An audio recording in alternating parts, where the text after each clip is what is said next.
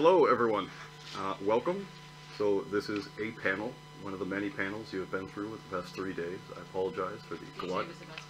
I said one of many, but it will be the best. So we're here to talk about corporate strategies for investing in open source sustainably and what that means. It's a really interesting question because obviously investing in open source is very, very easy to do if you have a really nice process within your company to do that. But actually making sure that the investments you do make sense for the community and make sense in the long term is really difficult. And so we have a few panelists here to talk about what it means for their companies. Just so you have some context, I'm Richard Littauer. I work for Open Source Collective. Open Source Collective is a fiscal host that manages the money for 3,500 different open source projects. We're kind of the equivalent of GitHub sponsors, except GitHub sponsors is mainly for individuals. Open Source Collective is for collectives. I also run the Sustain podcast. There's a Sustain community dedicated towards understanding these questions. Alyssa is also a co-host on that podcast. So that's my perspective. And then we have Alyssa Wright. Alyssa, do you want to talk about what you do at Bloomberg and how you got there? 30 seconds to 1 minute. Sure, thank you. Hi everyone, really pleasure to see everyone. I am Alyssa Wright. I currently help lead the OSPO team at Bloomberg Finance. My journey there, where to start, right? But the journey started with a deep interest in kind of like how we as humans sort of relate to our digital and media environments. That led to kind of a growing interest in open source.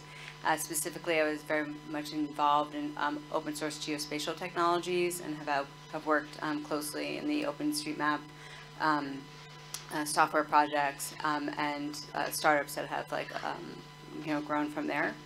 About a year and a half ago, I joined the Bloomberg's OSPO team with Kevin Fleming, if you've ever crossed paths with him. A good deal of Bloomberg's technology work is built on top of hundreds of open source projects, and so it is a priority of the space to have clear, repeatable, scalable processes, policies, support systems to both sustain open source within the company and to sustain the open source projects that we're reaching, improving, and relying upon beyond. So much, Alyssa. So Bloomberg's a Fortune 500 company. Stripe's a bit of a newer player to the field. So are you, Mike. So you want to talk about how you got there and what you do? Yeah, absolutely. Hi, everyone. I'm Mike Fix. I am a software engineer at Stripe, the fintech company most known for our internet payments products. So yeah, my foray into open source was first off as a maintainer. Near the end of college, I found this wacky world. Got super excited about it. And really jumped in as a maintainer, creating an open source application called Carbon. It's a little app to create and share screenshots of your code on Twitter and your blog posts and your presentations, etc. And that grew enough where I got to really collaborate with the community and really found the joys of open source there, and gave me some deep, I think, empathy for the space. So then, after a few years of doing that, I joined Stripe as an engineer, and within a couple months of joined the company, ended up in the open source working group, and then taking it over a month after that. So I've been leading that working group for the last couple of years, and for the last 9-ish months, I've been doing open source full time as the head of their OSPO, head of open source, prioritizing open source strategy, trying to figure out the highest value ways we can use and contribute to open source to help the community and help our company. Thanks for having me. Thank you, Mike. And now we have Suzanne from VMware, which is the more traditional tech company at this space. Yes, thank you. Welcome everyone. Thanks for coming after lunch and still being awake after lunch. So we're going to do our best to keep you awake. Suzanne Ambiel from VMware. I've been at VMware for 12 plus or minus years now. So I'm kind of a long-term long hauler at VMware. I got involved in VMware's OSPO about 6 years ago when our OSPO was first conceived. VMware has done open source for many, many years, but 6 years ago they decided to form a more strategic body called our OSPO to help us do more open source more consistently, more sustainably, can scale, and the company has grown so fast that having an OSPO really helps people move more quickly in open source because they know where the edges are. I think we were talking about lunch, and one of my fellow panelists there says, oh, that's like the bumpers in bowling, right? You've got the bumpers on the side so you know how to stay on the straight and narrow. So I work alongside our OSPO, and I also sit in VMware's brand and advertising team. So I split my roles. It's a very interesting world for me. A lot of context switching. Thank you. Thank you. So, Mike, you were one of the first people who was interested in having this panel, largely because we were having a conversation about how you fund your open source ecosystem. So we're talking about sustainable methods of investing, and you don't just fund your dependencies, you don't just fund people who use Stripe, but you have a different strategy. Can you talk a bit about that? Yeah, absolutely. So coming from being a maintainer myself, I was always interested in how can you get paid doing the job, doing the thing you love, and eventually establishing open source maintainer as a viable career path. And really passionate about that in general. And so when I joined Stripe, I was really interested in figuring out how we could contribute to that in general. So I wanted to start an open source sponsorship program to pay whichever open source maintainers we could.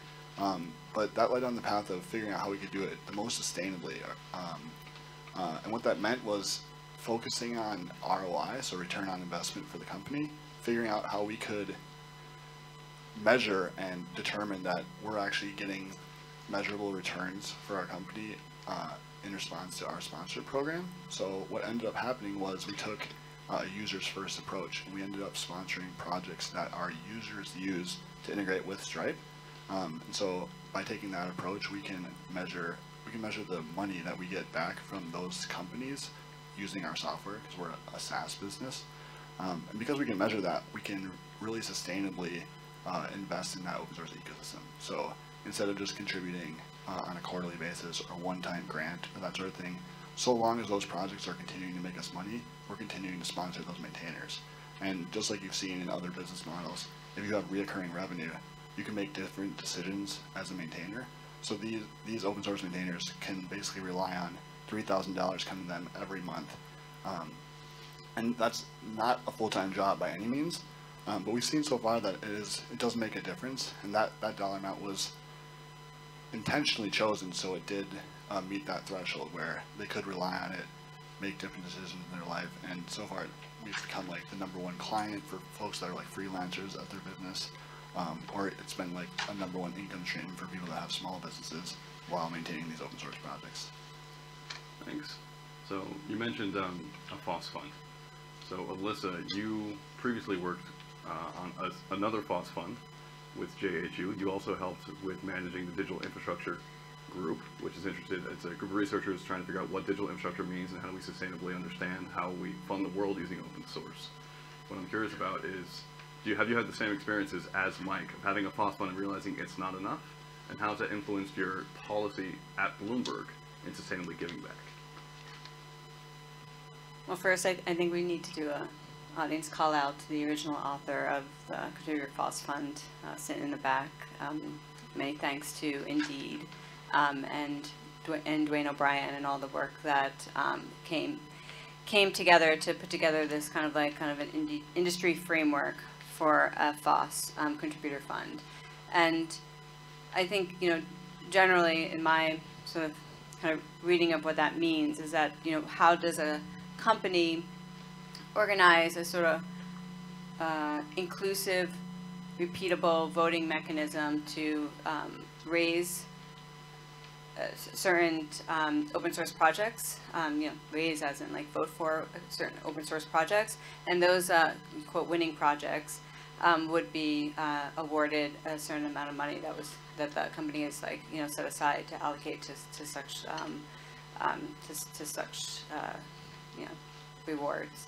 And it requires a lot of to implement. It requires a lot of administrative pieces to come together, as well as like cultural and distribution and language, requirements. But I think one of the most positive things is that there's a collective conversation that happens like within the organization at many different levels. Everything from like what is a technologist to what are the tooling that we use to collect those votes, to how do we make it repeatable, to how does procurement, like, feel about all this. You have to like kind of shift the conversation in order to be able to support open source projects that maybe are not at the kind of at the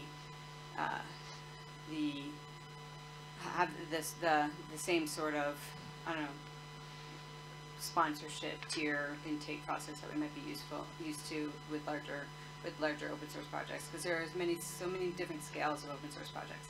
There's a long explanation, but I really encourage everybody to learn more about the FOSS Contributor Fund, in part because I think within the industry it's kind of changing some of the tools that we have on hand in order to make a difference, and to make a difference to many different types of open source projects. So all that said, what was the question? How has working with FOSS Contributor Funds influenced your perspective on how you hold those conversations well within the company? Well, I think for me, so we have the go-ahead at Bloomberg to move forward with the FOSS Contributor Fund. It's been a year go-ahead to move forward with the FOSS Contributor Fund, and we've spent a lot of that year kind of bridging language between how we traditionally evaluate a software vendor and the related statement of work. And so this has really been a interesting exercise in translation. And in order to have the signatures in place so that we can make something come to be, because we know that it's possible within the context of Bloomberg, because it is impossible within the context of almost any organization that's using open source software, and they want to support open source software again in a sustainable, repeatable way. I think I also want to emphasize that what we haven't touched upon yet is the really, I think, interesting aspects for creating community, internal technology, momentum and engagement and dialogue. We kind of all can get siloed in our own work, but being able to talk across teams about what are the projects that are most useful for your work, I think opens up really interesting, exciting, and related to retention conversations when you get to talk about open source across as many bridges. But it is not the only one, and I don't think anybody here who's doing a FOSS Contributor Fund would say that that's the end of the story. But I think it is sometimes a culmination of one story, and I think can help us continue to redefine the needs around cultural and language ways of being, so that we can collaborate better. But I think that there are many other things, including better documentation and support and more nuanced mentorship, that are corporate strategies that I think that we are all pursuing, that need to kind of move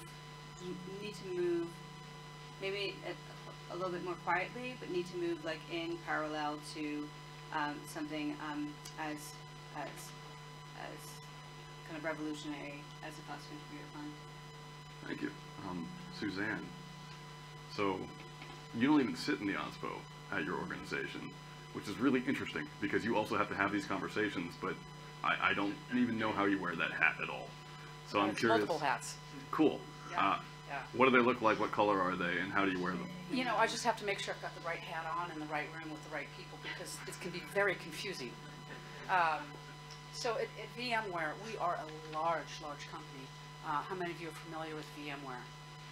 Right. We're 40,000 people strong now. It is a sprawl, and we know and we recognize that open source can come from anywhere in that 40,000 employee ranks. Right? It doesn't just come from the OSPO. We're the guides. I think it was in an earlier panel where we talked about guides. We're the guides for the rest of the company. And so when we look at open source and investing, right, making it sustainable and scalable for a company of our size and complexity, money is probably the worst possible choice we could make when it comes to the word investing. We have to think about investing quite differently. And we invest time and talent, not what I call our treasure. because to hand money directly to a maintainer would be nigh impossible for a company like VMware, because we have so many controls and constraints because of who we are and what we do, right? We build software that we sell for a profit. Let's be very clear about that, and we're proud of that, but we also coexist in an open source community as well. So our investments are leaning in on our talent and investing in projects via our people and contributions, our leadership, via our work with the To-Do group, Don Foster's here, and Chaos, Linux Foundation, all manner of things in that way, where we're leaning in with our expertise and our know-how and our people's time, not our dollars per se. And we also look at investment from our customers' perspective. VMware sells to the Fortune 1000. Now, the Fortune 1000 companies, not all of them have the wherewithal to participate in an open source community. They know it's critical to them. They know it's important, but they make sneakers. They're not good at this. So they look to VMware to be their proxy, to represent their interest in the communities that they're interested in. So we oftentimes become their proxy and help them, bring them along in the community. And so I think you have to look at investing a little bit different. Don't get too pigeonholed, and the only way to invest in a project is to give it money. There are many ways to invest in a project that aren't just cash. Richard, what's your perspective from the Open Collective? From Open Source Collective? Yeah. Invest all the time, invest all the money you can. Money. Well, no. So, I'm in a weird position where I'm not corporate in the same way. I'm a 501c6 foundation, and I'm here to help out those projects. Money is like the least important part of making a project sustainable. Docs are important. Governance is super important. Trying to figure out how to actually deal with the money once you have it. Trying to figure out who's in charge of this project, who are the maintainers there, how do they figure out where the money is going to be allocated, how do they figure out things like code of conduct when a maintainer burns out, or when new contributors don't come back, or when everyone just gets tired, or when people have shifting priorities. These are the questions I think about, which is a very different approach. From a corporate perspective, I have no idea how to do that effectively, which is why I've brought you three up and I'm moderating. So I'm just going to pass the buck back. Well played. Mike, would you like to dive in there and pin you down a little bit more? Yeah, absolutely. So the conversations we had this week have been really interesting because it's been all sorts of things around giving money to enhance something else, or providing education, or providing leadership in a different way. But what we've been finding common ground on is the fact that open source programs and the strategies they provide have to be intentional around corporate strategy. So finding the initiatives, the programs you can run, the ways you can invest that align well with your company's mission ends up creating much more sustainable paths. For us, that meant contributing to our users' integration guides, because that meant that we didn't have to argue our value every month. It became really obvious, and that made our program a lot more sustainable. We really haven't had to, defend it with, defend to our CEO or CTO since its inception. For VMware, from talking with Suzanne this last week, that means different things for you all. Intention is really important when you step into open source, that you know why you are in that project or in that community. And if you work for a company, I do, most people here do, understanding how that work lines up to the corporate strategy. Make sure your intentions line up. They're not going to be one for one, right? But they have to be aligned. And if you're working in open source and you're working for a small company or a large company in finance or in tech, if you check yourself every now and again and find too much daylight between what you're doing and why you're doing it and the corporate strategy, you need to stop for a minute and ask yourself, how did the drift happen? Is this amount of drift okay, or will this cause problems, right? You always have to be able to ladder up. And when you can't ladder up anymore, that's when you should stop and have a check. We all know that corporate strategies change and drift. They just do, because they are, dynamic bodies of work. And we all know that open source drifts. It doesn't stand still. It can't. Otherwise, it wouldn't survive. So all this is moving at different paces and for different reasons. So it's always important when you're investing the way we do in open source is to check in. Are our strategies still aligned? Yes, no. If no, is it close enough? Or is it so far apart that we need to realign? So it's really important. And even when you're doing money, I think it's important too to check in. Strategy still good? Great, keep going. Thoughts? Well, first on that very last point, I'd love to see, especially since we are working with shared resources, what those questions are that kind of check yourselves. I think it would be nice to have kind of a consistency across our work to be like, are we drifting? Are we aligned? But all that to also say, I feel like this is reminds me of the importance of partnerships and people that can help bridge the language, the requirements, the ways of talking in order to have open source, as a movement, a body of movement, and corporate strategies as a body of movement. To have you need your partners to help you find like spaces of bridging and alignment, and so I think that's a lot of the work that we do. I imagine as all of us in the OSPO space is finding like those partners to help us continue to translate. And to some extent, Now, tell me. well, I already have a mic. Mic up now? I'm good. Okay. So, every open source community that you're working with is your partner. And so trying to figure out what their needs are and what their goals are is really, really important. And this is really freaking hard. As you all know, especially as you go down the dependency stack, the further you go, the harder it is. And there are some tools right now to figure out what your dependency stack is and how to think about it. Ecosystems, ecosystem.ms is one of the main ones. That's made by the same person who made libraries.io, which is really, really cool, which now Tidelift uses to figure out their dependency tracking. That's useful for seeing what are we using. Also the guy I work with, yeah, my boss, Ben. Yeah, he's great. But that's a really good tool for figuring out what am I working with and how it's going to work, but then figuring out which are the main nodes in that tree and what are their strategies and what are their needs and what are their goals and are they being funded adequately is part of your job as being an OSPO. And that's tough to do and takes a lot of work. So if you figure out how to make it faster, please let me know. Which actually reminds me that we could talk all day. Could I repeat the what? The site. Yeah, ecosystem.ms. Ecosystem. Yeah, ecosystems. Yeah, right, got it. Yeah. And there's a few other interesting ones that are coming out now. But that's the main one that's going to be happening. It's currently being worked on really hard by Andrew. It's going to come out in the next month or two, I believe, with more stuff that you can use in your OSPO. Can we throw like tidbits down like in 2 seconds and then open it up to? If you have a tidbit, go yeah, ahead. I have a tidbit. Yeah, go ahead. So one thing that I've been chewing on, so Bloomberg Finance sits in a really interesting and unique position in the industry in that all of our profits go towards Bloomberg Philanthropies. And so we've made, incredible investments in, and I think difference in everything from climate change to urban development. And so it is of interest to me, sitting in the OSPO team to like draw stronger relationships with like philanthropic efforts. And so what can I do there? How can I leverage what's unique about where I sit at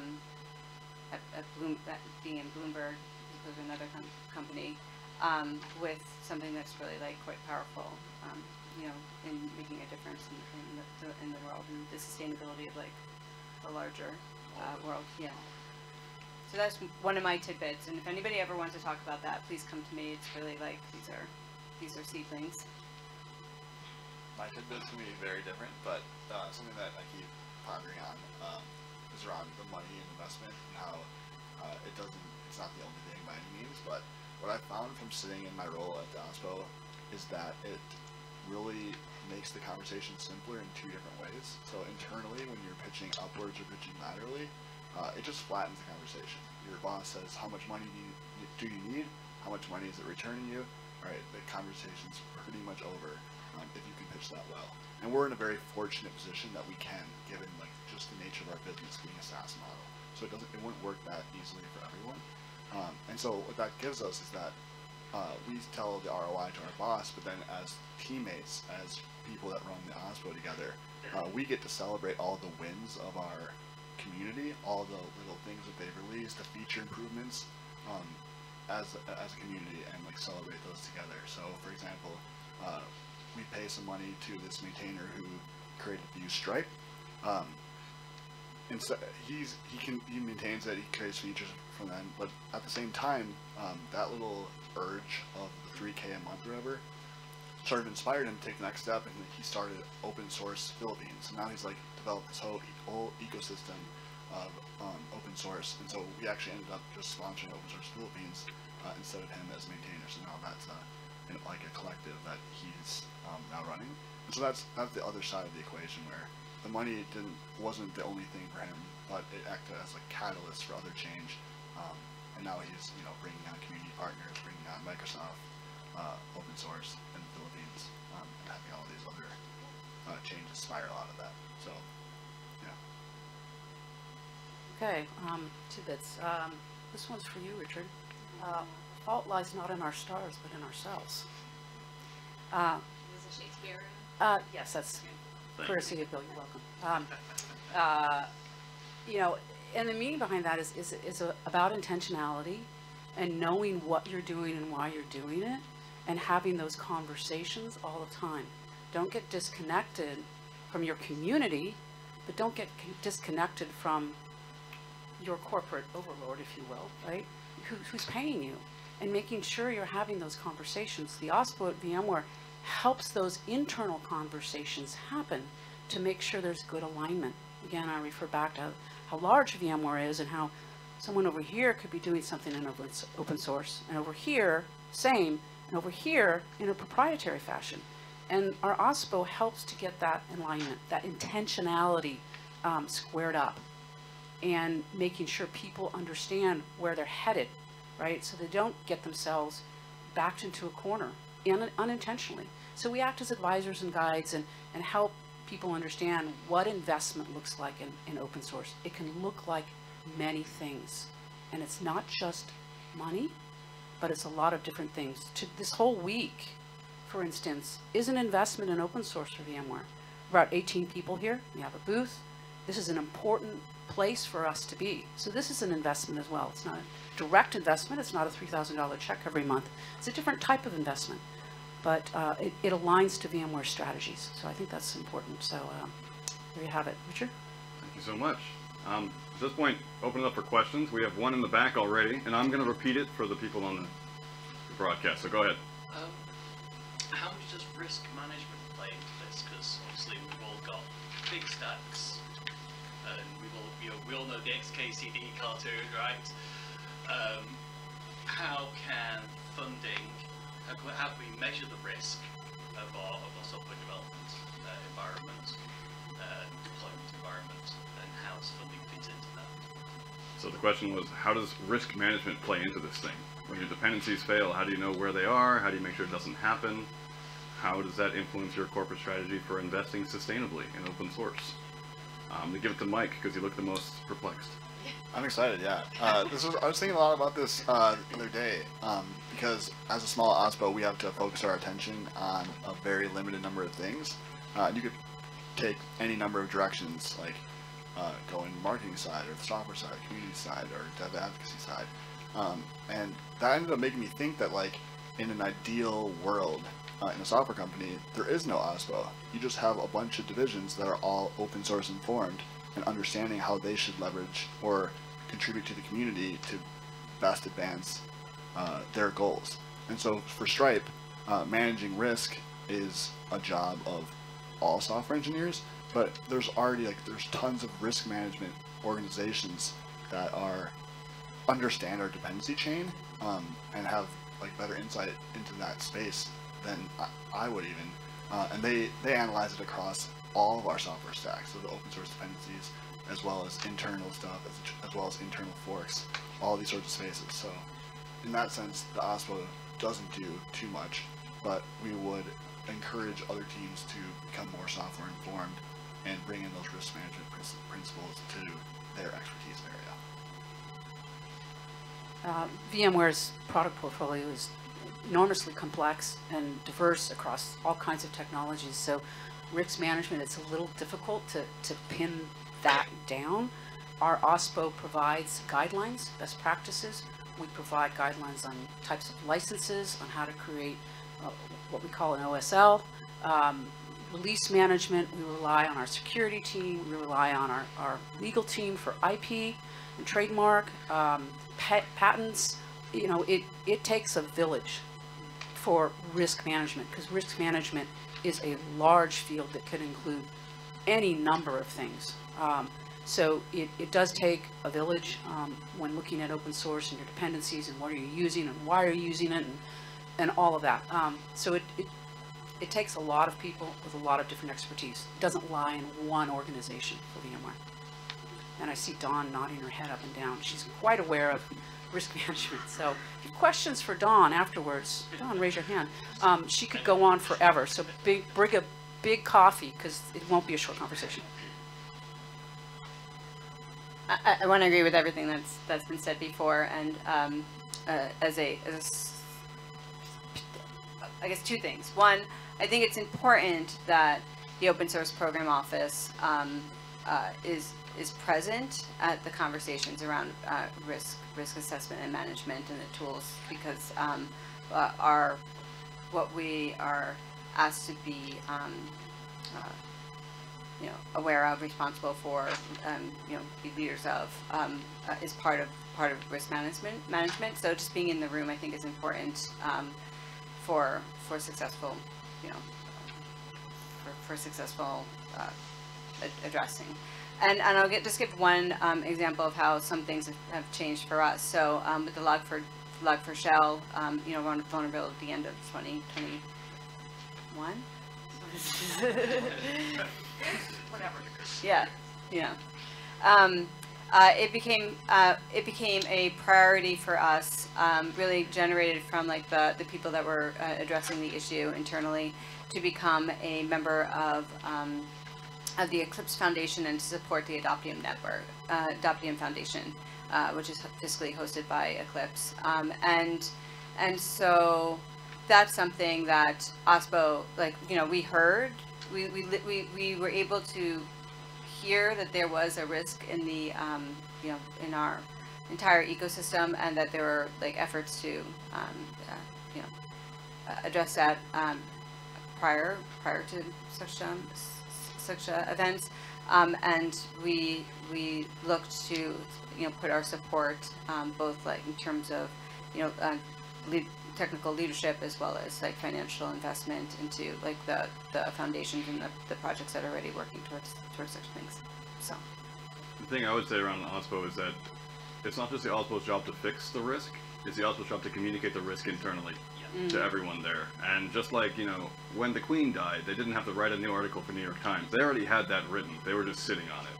So I would start sitting on all the different things that might come up and just be ready to explain that to the CEO. No, it's okay, this has happened for this reason. Yes, we're working on it in this way. And whatever you do, don't email the open source maintainer and demand a lot of stuff. But please don't do that. I actually just wonder where SBOM fits into all of that as well, right? Yes, and it's also, especially now in the current climate, a lot more federal talks are happening, and not just in the US, but in the EU. So listen to OFE, listen to the Atlantic Council. But listen also internally to where you all think there are risks. I'm seeing Dwayne with your hand up, unfortunately. I know, I'm scared of Dwayne's. Why are you? Okay. It's an act of love. What's up? Yeah. The To-Do Group survey from last year showed more than half of the companies that are thinking about starting an OSPO are 1,000 people or less, and a third of them are under 100 people. OSPOs are a great construct for large organizations, but the smaller you are, the harder it might be to prioritize the headcount for a dedicated person for that. So for the smaller companies who want to get involved in sustaining open source, either financially or through time, what advice would you have? So the question again was, Good question. The 2021 survey showed that a third of OSPOs that are going to be started are in companies of 1,000 people or less. What are the strategies for smaller companies to deal with open source when they don't have the resources to dedicate an entire team or even an entire person to dealing with open source policy at their company? That is a very good question, which none of you are able to answer except Suzanne. I'm gonna have a go. Why Suzanne? Because her hand was up. Okay. Kindergarten, you raise your hand, you get to talk next. That's how it works. I don't know. So, yeah, I work for a huge company, but I think when you step down and look at smaller companies like Stripe, it goes back to, I think, a shared sort of experience where it takes a village once again. It doesn't take a full person, but a little bit of your time and a little bit of your time and your expertise, and have a council, have some sort of club, I don't know, call it what you will, of people who know certain parts about open source and can meet regularly and help to guide the company around those decisions. How do you justify some of that? Well, one of the justifications, I think it was that piece of research, Dwayne, or maybe a different one that shows that up to 80% of a code base of an application is reused. And within that is going to be open source code. And if you're not accounting for that, right, you have a blind eye to 80% of the code you're shipping. Does that feel comfortable? It should scare you. You should pause and think, oh, is all of my budget of time and talent and people going to just the 20% I see? What about the rest? You would never invest that way. So I think you have to kind of reevaluate where you're at with the software that you're using and producing, and really understand if you are correctly applying, you know, your personnel investments. And do you have, back to your mention back there of risk management, do you have a risk issue because you're ignoring a huge chunk of the code that you are either using or relying on or shipping and packaging?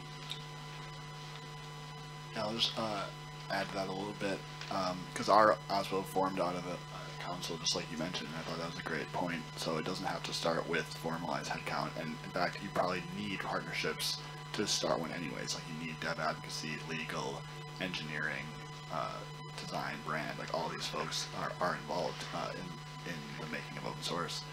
So that's how ours started, and in terms of turning it into a team with headcount, the advice I got when I was transitioning to doing open source full time was, if you just start doing the work and you end up doing open source full time, and that is valuable to your company, and you don't need to defend that value, then you just get the headcount by default. And so that's what worked for us, and I guess I had good leadership that understood that. My boss's boss, who approved the OSPO for us, she always says, like, if you need to like argue your worth, like you're probably not doing the things that are valuable. So yeah, just like keep trying to find the alignment for your team. What I would say as well is something like 90% of current applications use open source. And so you could also lean on inner source as being a way of justifying an OSPO, an outer source thing. So talk to Claire and figure out how that works. Claire, I'm not going to go with you, but to go with this guy. Question? Yeah, so I definitely resonate with that perspective, where if you're having a conversation with any of the stakeholders in terms of getting money, it is very easy to have that conversation in an with an open source project, where you can show positive revenue or show positive return on investment. So my question is, have you ever been in a situation where you are dealing with a harder to demonstrate that return on investment, or in a situation where the return on investment is clear, but there is a wide, it could be this, it could be that. So there's just a wide band in terms of what that ROI is going to be. And then for those types of projects, I guess my question is, how did you measure it, and how did those conversations go? So the question was, how do you deal with circumstances where ROI is either dubious or lossy, and you're not really sure what's going on? How do you talk about that to your company? So I think, Mike, that was to you? It was pretty much Mike. Yeah. Cool. Yeah. So, yeah, that's a really interesting question, particularly because some of the investments we make are for projects that are just getting started. They don't have users yet. They definitely don't have money yet. And so we end up basically treating the ROI of the program as a whole, not necessarily treating them as individual individual ROIs, but is this collective investment returning to the company in the same way like a VC firm would, right? Like they need the one unicorn to return. The rest of them can all die. So then we end up investing in those projects nonetheless because they, nonetheless, we invest in them nonetheless to keep them running, yeah. And so some of the projects we've invested in more recently haven't been the ones that make us money, but are our dependencies. And the argument for those investments have been different, whether it's getting like an enterprise support contract by paying a monthly fee through GitHub sponsors, or investing in one of a new dependency that we want to take on, and we want to make sure, we're going to rely on this indefinitely. So for this particular case, those maintainers are asking for it in a sort of like joint licensing model. So we've gone through it that approach, and so that's just like an instant ROI where we couldn't adopt that new dependency without it. I think we have time for one more question. Claire, is that okay? Yeah. It was in relation to specifically when you're investing talent and time. The survey this morning, or whenever they released the survey results, were talking about the fact that there are more and more people doing that in corporations, which is fantastic, but that carving out that time and time pressure seems to be one of the barriers to sustaining that effort. And so great that VMware would like have that happen across the company, but I'm kind of curious as to tactics that enable individuals to continue to carve that time out, and do you have any thought on that? So the question was, what do you do when giving time, talent, treasure, and then time actually is good, but it's not sustainable in the long run because that hurts your company's ROI in general, or hurts your company's paycheck? How do you deal with that? So it goes back to intentionality and having those constant conversations with your management and your manager and your team, because again, as we said earlier, projects drift, so do corporate strategies, so do product roadmaps, and having that conversation. In tech, time is always not enough. You're always scrambling, you're always behind, and so it's just a constant battle whether you are in open source or not. And just having that conversation, we hear it all the time at VMware, I don't have enough time, I don't have enough time, I don't know. And so it's I don't think it's any different than any other conversation you're going to have with your manager. And when you're working on a product, and I say that word specifically, something that we sell, and there's open source dependencies, that's where you have that conversation that says, well, the success of the product depends on our continued investment in the projects that comprise the product. And you're laughing at me, but again, you have to be very explicit. The language changes in open source. And if you're working with product managers who are unaware of that, you really have to be intentional with your language too and have those constant conversations. And it's always going to be a problem. So, Richard. Sorry, my friends and co-mates in exile, we do have to wrap it up, but unfortunately, the best part of the conference is the coffee track. So do meet us over there if you want to talk further, and thank you so much for coming. Yeah, thank you.